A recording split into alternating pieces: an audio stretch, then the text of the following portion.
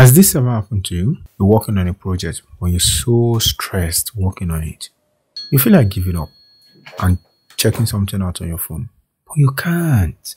You just have to do more. What do you think causes stress? Why are we stressed nowadays? Work, okay. Work, and sometimes it's about a decision. There is a decision you have to make and you're like, should I go this way, that way, that kind of thing. And because of your indecision, you are stressed up. In this video, we shall be discussing a way out of life everyday stress like this. I use it and it still continues to work for many people. And I like to tell you like a story that I know you've heard like a million times. There are two brothers. They had this contract to cut down trees.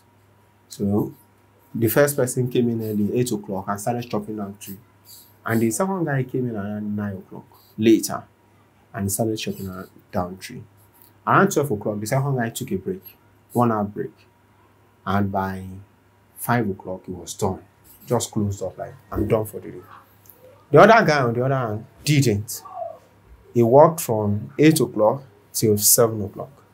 So after a week, the second guy had taken like 20 trees down. The first guy was on 15. So the first guy now went to the second guy like, okay, what's the secret? You are working lesser than I am. And still you are getting more done than I do. And the guy is like, well, the secret is that I take a break. During the break, I take that time to refresh myself. I take that time to sharpen the axe. Did you get it? Why you may be thinking that that's a stupid story, give me a moment. And the rationale behind it is, when you take a break, when you take your mind off it, when you return back to the task, it gives you a fresh perspective. You're looking at the problem with fresh eyes now you get. So you can better creatively solve the problem. I don't know if it made any sense to you. Yeah, you did that.